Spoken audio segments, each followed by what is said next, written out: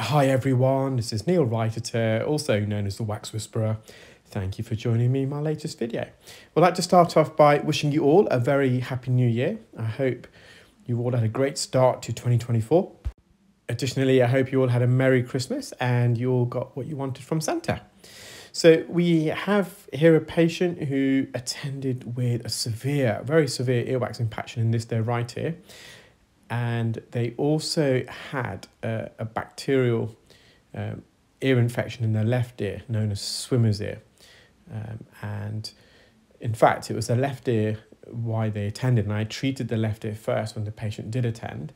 But for the purpose of this video, I'm just showing you in reverse order. So they weren't even aware that this ear was blocked because their left one was so infected. But as you can see, this patient's got really dark, dry, crumbly wax, occluding the entire ear canal, right from the entrance all the way to their eardrum. Because of the consistency of the earwax, I'm just currently using the new right ear hook. So this ear hook differs slightly towards a traditional ear hook I used to previously use, the St. Bart's ear hook, in that the tip is more tapered. So it's got more of a narrowed and sharper tip, which allows me to embed into the wax and almost chisel it. I found the other previous ear hook I used to use a bit blunt at the tip, so sometimes I would struggle to embed it like I am here. Now, although the ear hook isn't always necessarily bringing the wax out, it is chiseling it into little pieces, and that will I can then use the microsuction probe to suction up any of these loose crumbly bits. And I'm also going to use the new ear pick a bit later on in the procedure. So you can see here, I've just reverted to the microsuction probe just to suction some of these loose segments. Now, guys, I mentioned it in on my other video that I uploaded this evening on my Clearwax YouTube channel, and also on Facebook and Instagram and TikTok. Unfortunately, there's been a big spike over the last a month, I think, and it's some other colleagues who post online have also mentioned it to me, and the spike is in people who are just being really, really silly and acting immature and being ignorant, leaving silly, nasty comments, not only to myself, but also to each other. I gave an example in the other video uploaded today. Someone was wishing another viewer diarrhea on Christmas Day, and I just think, come on, guys, we're meant to be...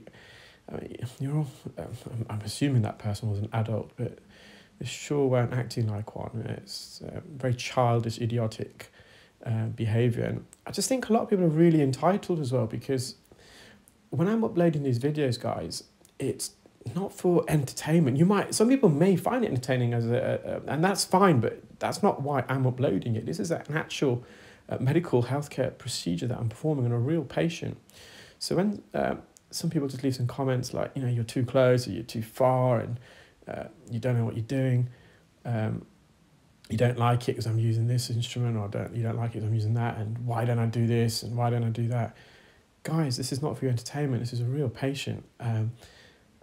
There's one particular incident just before Christmas. Someone had been really nasty and kind of spouting off what I should and shouldn't be doing, to the point where I believe there must have been a specialist. So I asked the individual, well, what do you actually do? What's your profession? Are you an ENT or an audiologist? And he said, no, he's a delivery driver. So I'm getting told what to do by someone who's got no experience whatsoever with ears, other than owning two ears himself. I mean, I'm not an HGV driver, and I gave this example in the other earlier video.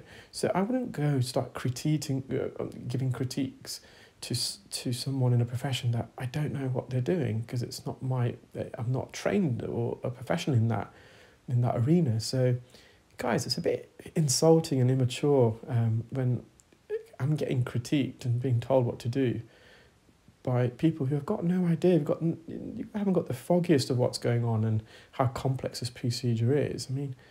I have some videos, ENT consultants complimenting the work I'm doing, and then I'm getting a delivery driver who's never and I'm just giving that example just so it's their profession. I've got nothing against delivery drivers. I mean, I don't know how to drive a van, so I wouldn't start telling people how to drive a delivery van. It's a very skillful job to do. But I'm getting these individuals then telling me that I'm doing it wrong, when I've got an ENT consultant, surgeon telling me, I'm doing it very well indeed, and they were very impressed. So guys, just give it a break. It's coming to the point where I may start disabling comments again, because I don't want to be exposed to that. This is an earwax removal channel, and there's so much hatred out there in the world. It's quite sad, and I think people leaving these comments, they must have some sort of void in their life. And I don't know how some of these people can, be nasty on a day-to-day basis. You get some sort of thrill out of it. It's a horrible way to live, guys. So if you are one of those people, stop being mean to myself and stop being mean to the viewers. I mean, people just want to enjoy the content. If you don't enjoy it, fine. No one's forcing you to watch it.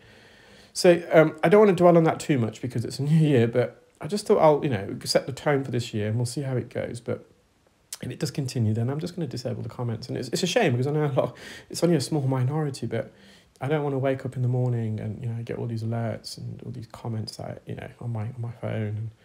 And it's just not right. It shouldn't be like that. So, okay, let's continue with the video. So I've got the outer half out, and then we've got this medial third. You can see it's quite matted. There's a few hairs there. So I did ask the patient whether they were poking inside their ears. They said no. So it could also be when this patient has a trim of their beard, or when they go to the barber, some of these hairs can fly loose inside the ear. I mean, I sometimes have a few hairs in my ears after I go to the barbers. You can see there's a slight sore spot just on the right. There's a bit of adhered wax and keratin. When I removed that, you can see it's just slightly blistered. That's the right-hand side canal wall. Now, I was contemplating using some olive oil spray just to soften this, but the patient wears hearing aids, and they weren't wearing it in their left ear because it was infected. So I wanted to avoid it, because if a patient's wearing hearing aids and you put oil in, there's always obviously we try and mop as much oil off as we can, but it just makes the ear really greasy, and that can sometimes weaken the retention of the hearing aid. But also sometimes that oil, as it's draining back out the ear, it can enter the hearing aid itself and affect the electronics. So I was just trying to avoid it. So we can see the anterior aspect of the eardrum, the anterior quadrant. And just peeling this off, you can see it's almost like caramel, this section. It's quite sticky. But we're nearly there. And it's just, truth be told, we could have left that, but this patient is really still. I felt quite comfortable removing this with a fine end, so we're just going to peel this away. So this is the attic region, or just to the side of the attic, actually. You can see the short process of the malleus. So just to the left, that spherical ball, that's known as the short process of the malleus, also known as the lateral. It's got two names, the short process or lateral process. So it's just the tip of the hammer bone. So we peel that way. So it's got quite a curved ear, quite a prominent anterior recess. So probably with a wax scope or an ENT microscope or head-borne microscopes, we wouldn't see the right section of the eardrum there. Or it'd be quite difficult to, because of how bendy the patient's ear canal is and how prominent that anterior recess to the or crevice to the right is. So just peeling some excess dry skin there. A little hair strand. Let me see if I can peel that away. On the now you can probably see the boundary. We're on the cartilage portion here. The skin is a bit paler in complexion, a bit thicker, whereas the skin that lines the bony part of the ear canal, it's more red, and that's because the skin that lines the bony part of the ear canal is extremely thin, less than 0.1 millimeters in thickness. So all the blood vessels and capillaries underneath are more visible, whereas on the cartilage portion, the skin's a lot thicker. It's 1 millimeter in thickness, so the blood vessels are 1 millimeter, sub the epidermal layer of skin, which is the outermost layer of skin. So you get a paler complexion. And of course, when you've got a thin layer of skin lining the bone's texture makes the appearance quite glossy, whereas the cartilage, which is the outer third, it gives you that more matte appearance. So this is their left ear. This is the ear they attended with. Now, the ear is actually, there's no occluding debris. You can see the eardrum, but this patient's got all this ottery, which is the medical term for discharge in the ear. They have been prescribed some medication by their GP, but the GP recommended they try and get this excess debris cleared first. So it then allows the topical antibiotics to really penetrate the epidermis, lower skin underneath this. Sometimes when you've got a lot of discharge like this and you use topical antibiotics, it sits on the surface, so there still can be a hint of an infection underneath. So it's, where possible, good to peel this away. Now, it's not always possible to do. It is quite complex, and I know a lot of audiologists. In fact, I uploaded the video about the canal closure term, I think it was my last one, on a professional platform, LinkedIn, and a fellow audiologist was very surprised that I was removing all that debris, and that's for the reason they wouldn't have attempted that. They would have just referred to the GP and asked the patient to use the drops. And again, that just gives you an example, guys, when people sometimes try and critique, when we've got colleagues who wouldn't do certain procedures that I'm doing, and then to be critiqued by someone who's got no experience, it's just a bit silly, and just shows a lack of intellect on behalf of the person making these comments. So you can see the top part of the eardrum is very inflamed. There's a lot of erythema, so redness. There might be some granulation tissue, if memory serves me correct, we shall see. So I'm just kissing the surface of the eardrum here. Now, believe it or not, this made a big difference to the patient's hearing. They felt they could hear significantly better. Yeah, so just some granulation tissue there posteriorly, so on the back section of the eardrum. And not only were they able to hear better once I removed everything, so at this stage they still felt they could hear a bit better compared to when they came in, but when I cleared all this, you can see all this ottery that's lining the canal wall, it really helped their hearing. So, and that's because the sound waves are better able to travel through the ear canal to vibrate against the eardrum. When you've got discharge like this, it will of course absorb some of the sound waves, so it will reduce the amplitude and intensity of the sound. So just be gentle. There's a bit of edema, there's a swelling there as well. And these are not procedures. When I first started, there was no way I would attempt procedures like this. So again, it does take practice and experience to feel comfortable to do procedures like this. But at first, like the colleague that I mentioned earlier, I would have probably just referred this patient. I would have advised the patient to either go somewhere else, an ENT surgeon, or just start using the antibiotics, and hopefully it will resolve the infection.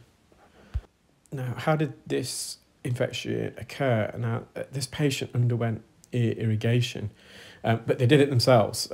So they did have some wax in here, they said, and they went online and they purchased hydrogen peroxide drops. So what hydrogen peroxide drops do, they're water-based, they're alkaline in pH, and the hydrogen peroxide, when it enters the ear, it reacts with an enzyme that's secreted by one of the glands found on the outer third, the ceruminous glands.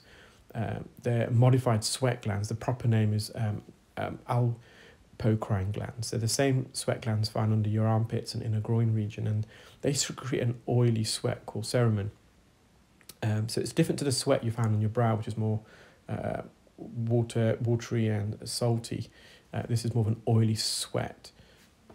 But this gland also secretes an enzyme called perioxidase. So when the hydrogen peroxide enters the ear, it reacts with the perioxidase enzyme, and we get a transformation. The hydrogen peroxide turns into water and also into oxygen. And during that transition from a liquid to oxygen, so during that change, you get effervescence, you get a bubbling, a mechanical bubbling. And it's believed that the bubbling action will help to break up the wax plug. Some of the hydrogen peroxide drops also contain urea. So urea is, again, it's more of a lipid secretion, but it's known as a keratinolytic. So keratin is a protein found in dead skin, and urea can help break down keratin. So again, it can help to break down a wax plug. Problem with hydrogen peroxide though, I really, when a patient attends with hydrogen peroxide drops in their ears, it's always a complex task because it, more often than not, changes the consistency of the wax plug into a mushy, wet mud consistency. So it's very difficult to suction and clear because it can keep blocking the suction probe. It doesn't come out in lumps, it comes out in little bits. It just makes it really, really difficult to perform a procedure when a patient uses hydrogen peroxide drops excessively.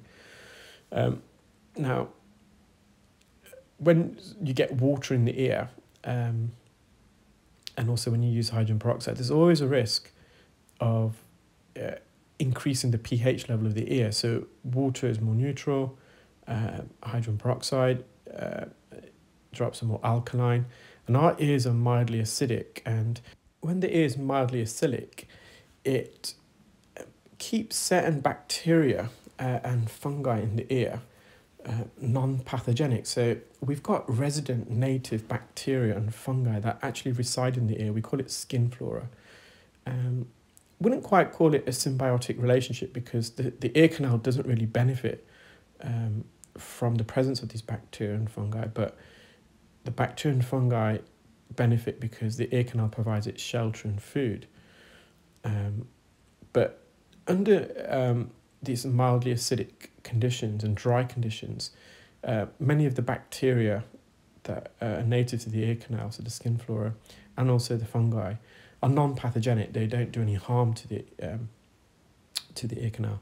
However, when the pH level increases, the bacteria in particularly are what we call neutrophiles. They're most at their optimal growth activity when the pH is more neutral. So by introducing water and hydrogen peroxide in the ear, you're going to increase the pH from a mildly acidic condition to more an alkaline or neutral, which then gives these bacteria an opportunity to flourish and really exponentially grow and reproduce. And a couple of these native bacteria can then become pathogenic, so they can lead to an infection. But it also then allows external bacteria that may enter the ear, and some of this, quite often water contains some of these bacteria, to then, which wouldn't otherwise be in the ear. It gives them the perfect breeding ground to then also reproduce and grow and lead to an infection. Fungi are less susceptible to changes in pH, but they're more susceptible, I would say, to whether there's humidity in the ears and warmth. So warmth and humidity will allow the perfect breeding grounds of fungi. But a lot of the fungi that leads to ear infections, so Aspergillus, Candida, most of our ears have these fungi. They're native to the ear, but it's just when the conditions change, it gives prominence to these fungi to then cause harm and become pathogenic. And this is why I myself personally am not a big fan of ear irrigation. I know a lot of people perform it, and I mean, in the UK up until recently, GP practices and primary care, that was the main treatment given. But there are a lot more contraindications, so there's a lot more of a tick list where you can't perform it. Also, there's more increased risk. Now, there's also risks involved in microsuction or mechanical removal of earwax, but the significantly increase, I would say, when you use water irrigation. So although there's a lot of specialists that perform it, because I feel comfortable not resorting to it, then I wouldn't resort to it for that reason, because I'm comfortable removing wax debris. I mean, you wouldn't be able to perform irrigation in this ear anyway at this stage, because that's one of the contraindications. When your ear is infected, you should keep the ear completely dry. Introducing water in this ear will only exacerbate this infection and make it worse. In terms of ENT in the UK, do they perform irrigation? I've never personally come across an ENT myself perform irrigation. There might be some ENT that do it, but generally speaking, it's not something that's performed by ENT for the reasons I've described, because you're just potentially increasing the risk of a patient developing an ear infection. Now, if you get, some studies say 3 to 5 out of 100, some other studies it's 3 to 5 out of 1,000. So there's some discrepancy there, but anecdotally, from what I see, I would probably say it's probably in that first region of 5 out of every 100. But again, that's anecdotal. There needs to be some more in-depth research, I think, looking at the prevalence of the side effects and infection caused by irrigation. But I think in part, when people have their ears irrigated in the UK, I don't think often anyway the ears been dried. So we have some guidelines called NICE guidelines there. I think it's abbreviated for short for the National Institute of Clinical Excellence, and you get leading figures in the field of, obviously in this case it would be ENT, and they look at all the peer-reviewed evidence. And so ear irrigation is part of the NICE guidelines. So ear syringing is not. So syringing and irrigation are two different things. So syringing in the UK, at least, that term refers to when the old-fashioned metal syringe, when a doctor or nurse would literally pump quite a big metal syringe into the ear, exert a lot of pressure. So that's banned in the UK. Now, I know in the US that's still used, and the reason why I know that, well, it was probably back in 2015 when I visited America. I went to a couple of conferences back-to-back summers, and I actually saw these metal syringes being sold at exhibition stands at these conferences, and I was really surprised. But in the UK it's banned. Now, irrigation is slightly different. So irrigation, if you go to the dentist and you get the dentist or the dental hygienist, they rinse your mouth out. They use an irrigation pump. And in fact, the first ear irrigation was performed using a dental irrigation pump by a nurse, and then obviously it got modified into an ear irrigation machine. And that's where water is more pumped into the ear, more controllable flow and pressure. You still can go gung-ho with it if you wish, but there's an adjustment on there, either a foot pedal or a dial, a switch where you can regulate the pressure. And typically with the irrigation, you want to aim the nozzle at the roof of the ear canal. And the concept is this water runs down the ear canal up against the eardrum on its way back out. So you can imagine this vortex that it creates. It flushes out, takes with it any wax that's in the ear canal. So when patients have had this performed, the ear should be dried afterwards. That's part of the NICE guidelines. That's why I made reference to it. So they do recommend drying the ear. So how do you dry the ear? So you can put swabs in the ear, but sometimes they can be uncomfortable. As audiologists, we have access to what we call oto blocks, which are more spongy foam blocks. We normally put it in the ear when we take an impression, so a cast of the ear. So we put this little foam stopper in the ear. There's a string attached that then hangs out of the ear itself. And we make sure that oto block, we call it, that foam sponge, it creates a complete seal around the ear canal. And then we inject some putty material to take the shape, so similar to what dentists use to take dental impressions. And then we allow that material to set.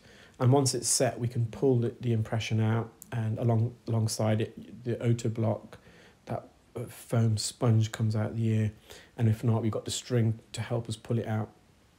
So that can absorb moisture in the ear. A lot of ENT would recommend a solution of 1 part rubbing alcohol and 1 part white vinegar, which is acetic acid.